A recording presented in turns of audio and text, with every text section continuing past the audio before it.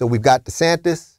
He's out there with the alligators hunting down the gay people. Then you've got the mayor of New York City. And despite the murder and the rape and the crime and all that stuff and the high house prices and the disastrous economy, he's saying, gays, come here. We'll take you gays. We'll save you from scary alligator man Ron DeSantis. Then we showed you how the White House lies and obfuscates the truth related to all that. But at least, I was going, Dave, you got to find me a silver lining here. Thank God we have CNN, right? Because these people wouldn't lie to us. They wouldn't frame the issue completely dishonestly and confuse things and conflate things and push an agenda. That's not what they would do on CNN. There is an ugly history in the United States of portraying gays, lesbians, transgender people as perverts, as predators who are preying on children.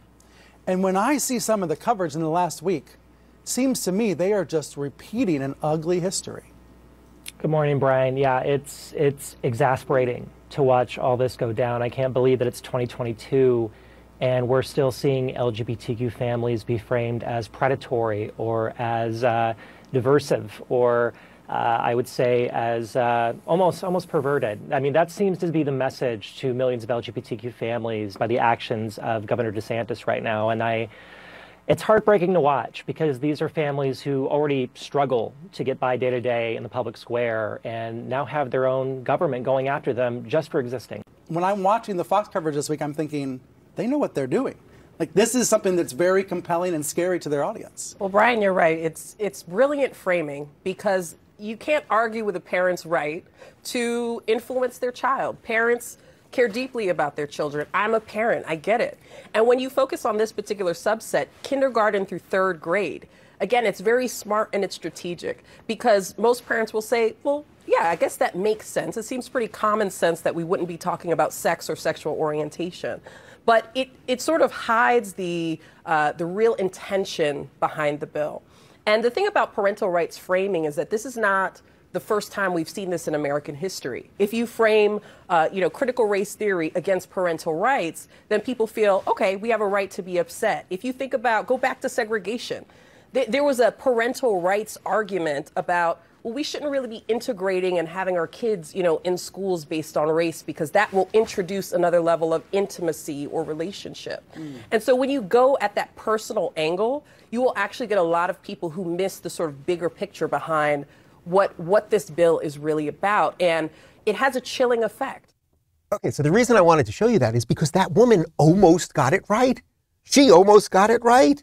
That this stuff makes sense. It makes sense you would not want your kids to be taught gender theory when they're first graders and then have that hidden from the parents. It makes sense you would not want them being taught critical race theory in school and then have that hidden from the parents. Then she tries to link it somehow to slavery and racism and all of those other things. It's nonsense. It's nonsense. They want your kids. I'm not even saying it's because they're grooming them because they're pedophiles or whatever the hell everyone else is saying. I'm just saying they just want to break children and they want to break the family. I think that's pretty obvious. And let's not forget the Black Lives Matter website.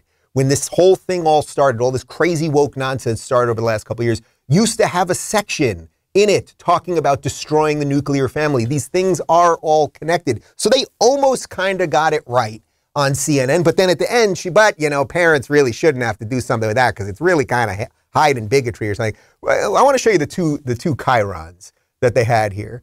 Now, this first one here, focus on parental rights chips away at gay rights. So let's just pretend you're the average CNN viewer and you're obviously not that bright and you don't really know what's going on and you just regurgitate talking points and all of that. One more time, throw it up. You would see that, you'd flip on CNN, right? And no one's really paying attention to CNN, but you flip it on and you go, my God, parental rights are chipping away at gay rights. Now that has nothing to do with this bill. There is no one coming for gay rights in Florida. Do you think that if Ron DeSantis and the other right-wing maniacs of Florida were saying, we're going to jail gays, we are not going to let gay people get married, we are not going to let gay people have certain jobs, we are not going to let gay people have kids, we're not going to let gay people buy property, anything that would actually make gay people unequal under the law, you think I might say something about it? I assure you that I would. I assure you that I would. This is about indoctrinating children from state employees and then hiding that from the parents. So that chyron is an absolute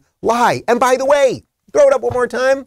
You see how they're contrasting these things so that they're trying to train you to think that parental rights are bad or that parental rights are in conflict with gay rights, which is insane.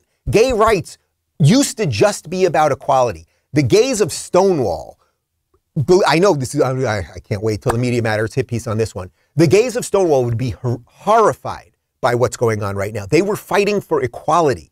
They were fighting to be equal under the law. They were not fighting for all of this other nonsense. That really is the truth, okay? It really is. Those people who were being arrested because they were going to bars and as consenting adults meeting other people and trying to be in equal relationships, that's what it was about. It had nothing to do with any of this. So the media is now they're trying to show you that parental rights are scary and in conflict with the thing that you better worship the most, which are gay rights. And by the way, we have gay rights. It's equal. We're good. Let's go to the other Chiron for a second. The LGBT community, latest to be caught in the culture war. Now, first off, look at these two people. I just want to be clear. I have nothing to do with either one of these dudes. And I mean that as a newscaster or whatever I am, or as a supposed member of the LGBT community. But the LGBT community, latest to be caught in culture war. They brought the culture war to us. The gay thing was basically over. And this is why you twisted mother. The gay thing was over. Donald Trump in 2016 was on stage before becoming president with a rainbow flag saying he did not care who you marry, saying that he didn't care about trans bathrooms because he's a builder. And if he was building a hotel and you told him he only had to build one bathroom, he would be thrilled because it would save him money. Peter Thiel, an openly gay man, spoke at the RNC convention where they nominated Donald Trump and said he is a proud gay man and got a standing ovation.